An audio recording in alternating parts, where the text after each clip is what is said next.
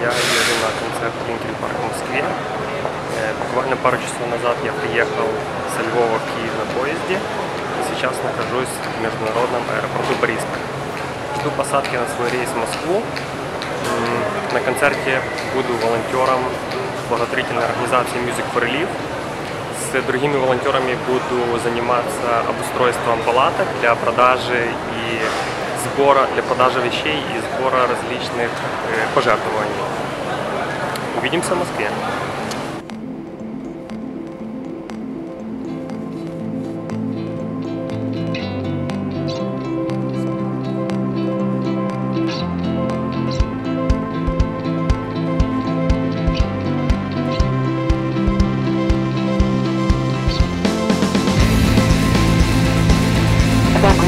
Добро пожаловать в Москву. Наш самолет совершил посадку в аэропорту Шереметьево, терминал Д. Местное время 1 час 45 минут. В интересах вашей безопасности просим вас оставаться. Вот я и в Москве. Я стою на вокзале. Тут очень много людей. Сегодня 1 июня, и у меня есть целый день до концерта. Поэтому целый день мы будем зажигать.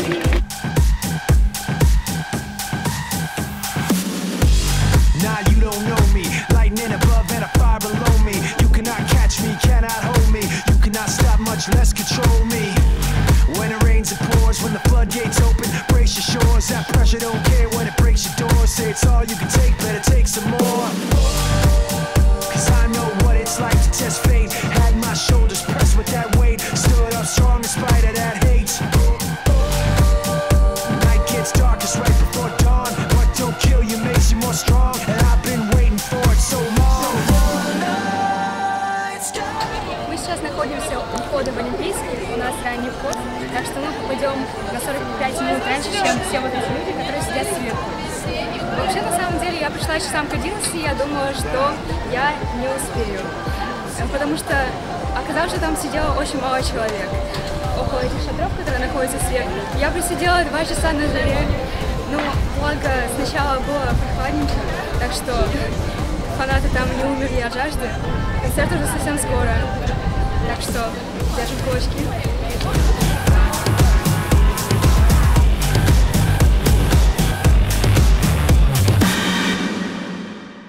Привет!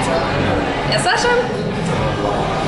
Наконец-то мне выпала такая великая возможность увидеть Linkin Park лично. Завтра иду на Litnevskyi. В этом случае сделала такой подарочек. Подушечка, как у нас на флешмобе. Что я ее сделаю, а потом додам на рознице фанаты. Сзади. Ну, короче, мы сейчас находимся в Hard Rock кафе на вечеринке, перед пати, перед концертом. Рядом со мной фанаты, которые будут первыми, кому будет такая возможность подписать подушечку. Маркер уже есть. Собственно, начинаем, наверное, все.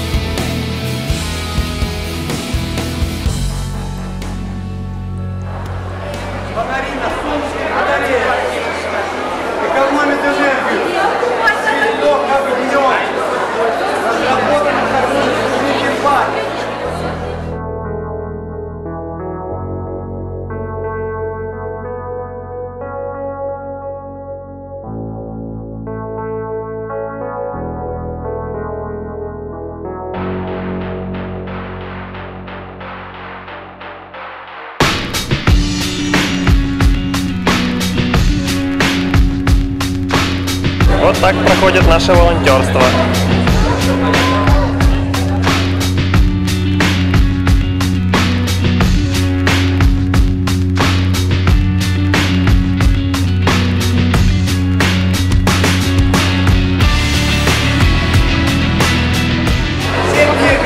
Мы занимаемся благотворительной организацией. Не смотрите,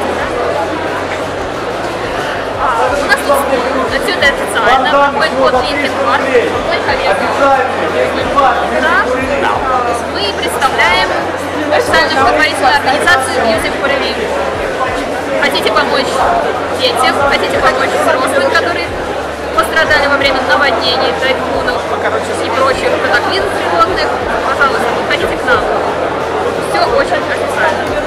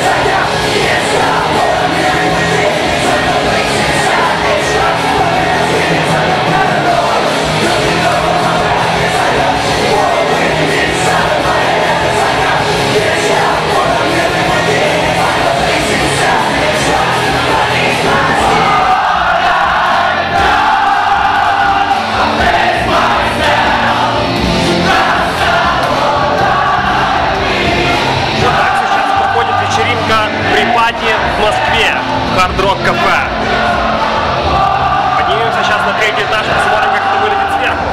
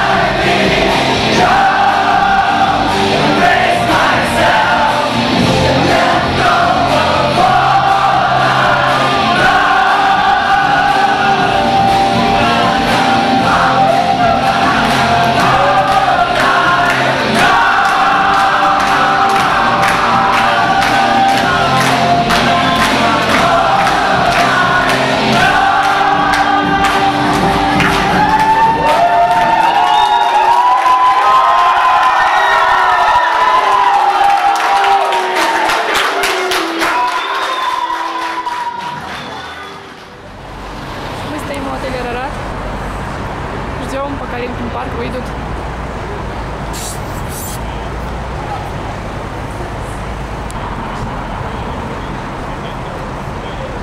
И не выйдут.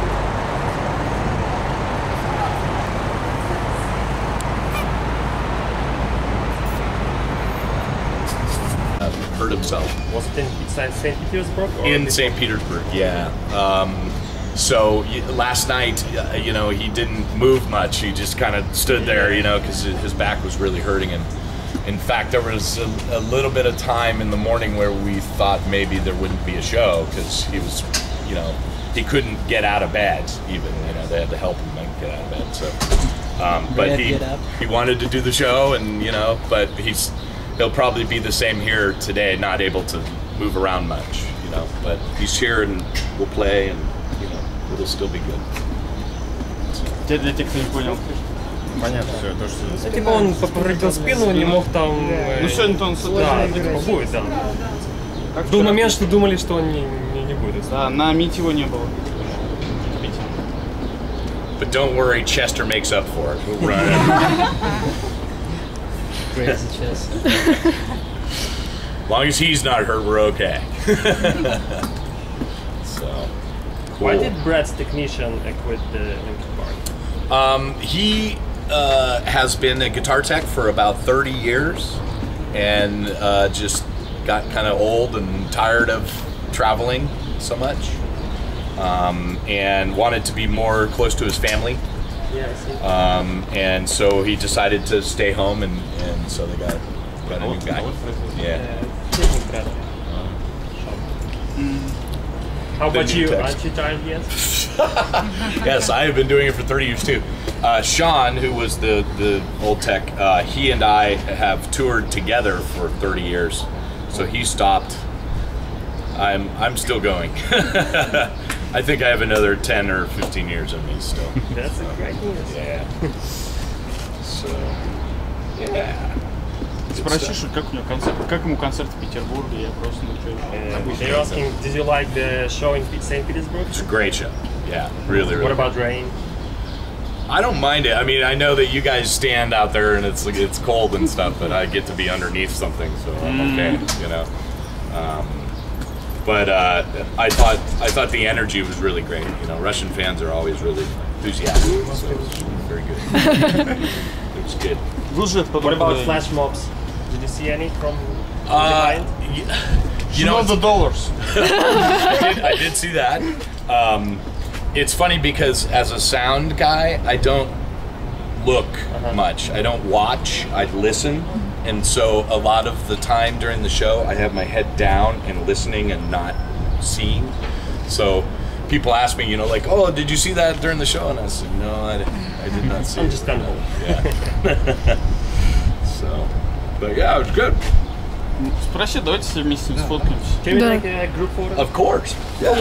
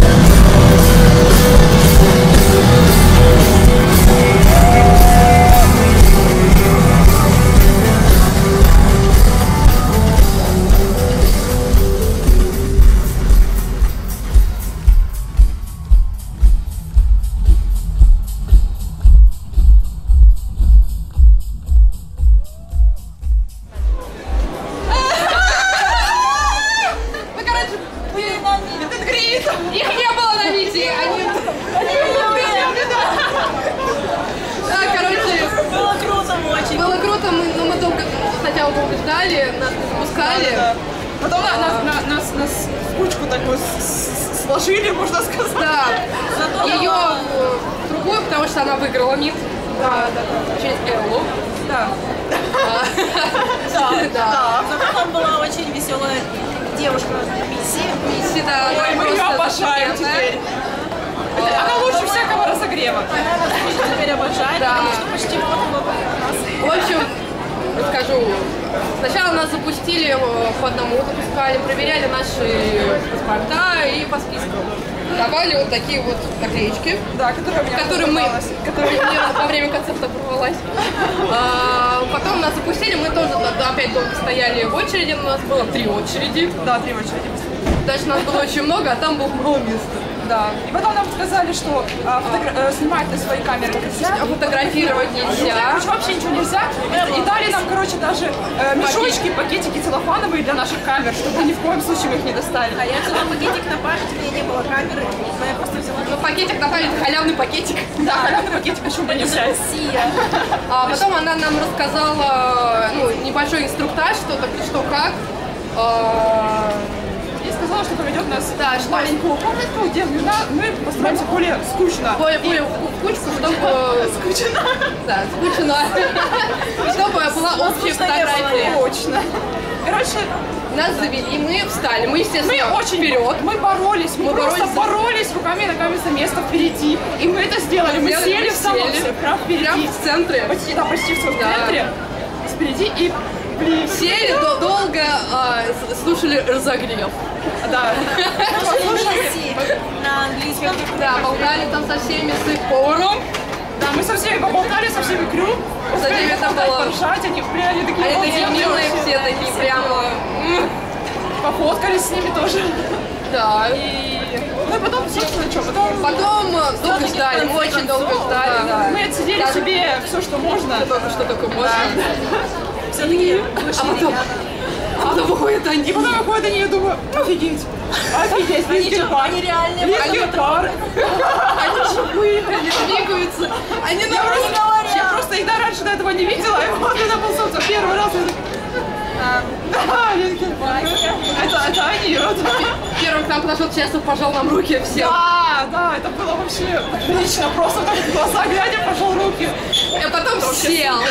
А потом сел рядом с нами. А потом просто плюхнулся. Причем подальше. А мы такие... Не буду садиться, потому что я понимаю, что буду все грязно. И вот, собственно, и он также на нас вот так вот буквально чуть ли не... Мы сначала подвинулись к ним, потому что далеко были. Все так гоп-гоп-гоп, все пихают. Видимо, подвинули. Но он прям так сел и буквально вот так вот на меня не видно. Она ему рожки поставила. Короче, он сказал, поставьте ему рожки. Поставьте кто-нибудь Честера рожки. А мы что, поставили рожки, да? Да.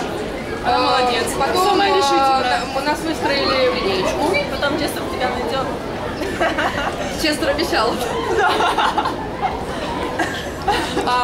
Потом нас выстроили в линейку, и они пошли нам давать автограф. Да. И мы подарили им подарки, она подарила им пряники, они очень радовались. Они как дети радовались, они такие, как они, я уже опять забыла это слово. Джинджербред. Джинджербред. Они просто, джинджербред, thank you. Это было так мило, они правда как дети радовались, они столько это были умилены, они столько рассказали спасибо, и просто вот, это правда очень. Подарила Честеру его портрет, нарисованный не мной, а и парня из ВКонтакте. Он просил, я подарила, ему очень понравилось, сказал, что столько талантливых людей здесь.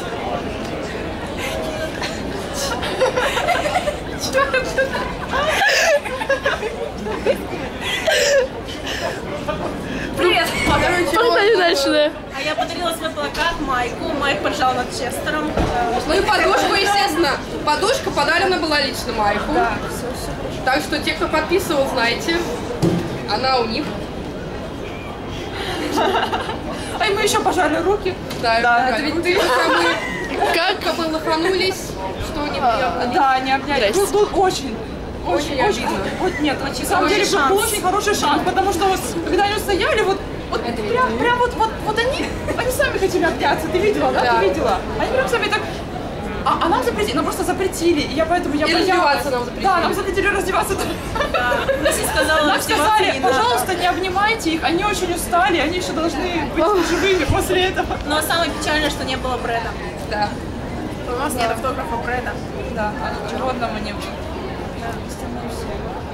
Он давал интервью, как я поняла, каналу МУЗ-ТВ. Да, нас МУЗ-ТВ насняли. О, кстати, да, к нам пришли МУЗ-ТВ и взяли у нас интервью. Мы что-то им поорали там даже. В общем, они были дико рады. Они попросили нас раздеться, но мы сказали, нам нельзя. Да. Они это не спросили, на что мы готовы. Да, готовы ли бы раздеться. А нет, кто готов раздеться ради Linkin Park? И не было ни одной руки. И тишина. Просто... Кто-то сказал, просто нам не разрешают. Да. Мам, ну может, в область ходили. И все, пока. Все, пока. Ну, только что закончился концерт Linkin Park. Он был офигенно крутым, как и ожидалось. Я был волонтером Music for Relief и... Короче говоря, история. Встретились мы все у назначенного места, это у Макдональдса. Ну, почти все, одна девушка опоздала. Пошли к Олимпийскому встречать миссию. Я ей позвонил, она к нам вышла, встретила всех, такая жизнерадостная, очень офигенная чувиха. Провела нас, дала нам вот такие вот наклеечки. Она, конечно, уже подуставшая, но была какая-то такая покруче. Дала нам всем наклеечки, с которыми мы могли фактически ходить по всему стадиону, кроме не ходить только за сцену, грубо говоря. Но все любые там VIP-входы, служебные, все у нас пропускали. Она нам привезла такую здоровую байду, где-то вот такого вот размера. Такой ящик, с которым обычно возят всякие там причандали. И сказала, чтобы мы это все разгружали. В принципе, мы зашли через вход, который должны были пускать людей раннего входа. Мы туда зашли, и там у нас поставили возле одного столика, возле какого-то бара, возле которого мы должны были это все продавать. Мы только разложились, как пришла какие-то русская мафия пришла, и сказали нам, это наше место, валите отсюда. И, короче, нам пришлось звонить Миссе, чтобы она к нам приходила, она сказала, елки-палки, что произошло, пошла куда-то что-то решать. В результате мы спаковались, все-таки оттуда ушли. Поволокли эту всю здоровую херню на второй этаж, сами, приволокли ее по ступенькам, по лестнице, привезли. Разложились там, где были все, в принципе, всякие торговые точки. Ну и фактически вот от начала запуска людей и до самого аж выступления Linkin Park мы занимались этой всей продажей. Ходили куда угодно, продавали банданы, продавали футболки, раздавали беруши бесплатные, там собирали пожертвования и тому подобное. В результате собирали кучу бабла, уже собирались, ну как бы Миссия сказала, что она нас заберет где-то за полчаса до начала выступления Linkin Park. Это должно было быть где-то 7:30, в принципе. Но 7:30 никого нет, за 15 нет, я написал смс-ку, ответа нет, на звонки не отвечает, мы там уже в панике, блин, уже разогрев закончил играть, мы все еще даже не собрали ничего, мы все быстренько спаковали, ждем ее. Пошли потом ее уже искать, вот тогда написала смс-ку, что она уже идет, прибегает такая запыханная, извиняется, говорит, что там все задержалось. Короче говоря, сказала, что мы это все бросали, быстренько шли в фан-зону, что нас должны по этим вот пропускам вот пустить в фан-зону. Приходим мы, короче, в фан-зону, а там шиш. Говорят, мы вас не пустим, где ваши браслеты? Типа, кто вы вообще такие? Мы показываем, да вы чё, мы ж типа тут блатные всякие. Они, ни хера, валите отсюда нафиг. Мы опять в шоке, тут уже, блин, выступление должно уже начаться вот-вот. Мы давай искать опять миссию, она там уже бросила этот чемодан и пошла куда-то искать кого-то другого, наверное. В результате мы пошли опять туда, к фан-зоне, пошли на другой вход, там где был, вроде бы в сектора пускали. Там нас тоже не пустили, но нашелся какой-то чувак, который сказал, а что вас не пускают? Вы же типа МФР? Мы, да. Ну пошли типа в фан-зону, и мы пошли на другой вход, где нас, конечно же, все пропустили, там уже все были понятны, ну типа все знали, кто мы такие, что мы всякие крутые, блатные пацаны и девчонки, и мы пошли в фан-зону. Кстати, вещей у нас вообще не проверяли, так что можно было принести даже атомную бомбу в рюкзаке. Ну вот так вот мы попали в фан-зону, и я фактически даже под конец концерта стоял где-то в 3-м ряду. Так что все было мега круто.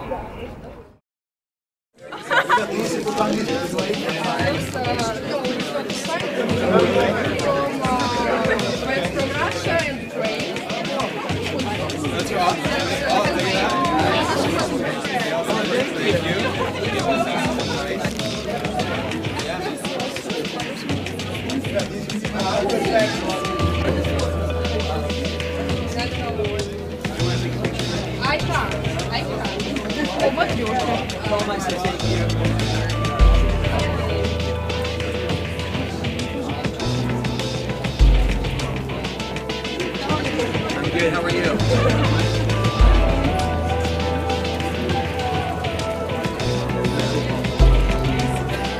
We are very important. I'm just a regular guy with a cool job. How are you? Fine. We start the Tell me what's worth fighting for when we know there's nothing more. Take the hand or fist just to sell ourselves for this. The path we least resist. Give you what you came for. This is not the same though. Got a different method, but I still could bring the pain. So y'all all get that same flow. I got that insane flow. High as y'all can get, you never really in my range though. Yes, I'm half Anglo, half fried panko. All prime time, I'ma let that bass bang low. All you fucking lames go aiming at my name, no. Careful what you shoot because you might hit what you aim for. Careful what you shoot because you might hit what you aim for. Careful what you shoot because you might hit what you aim for.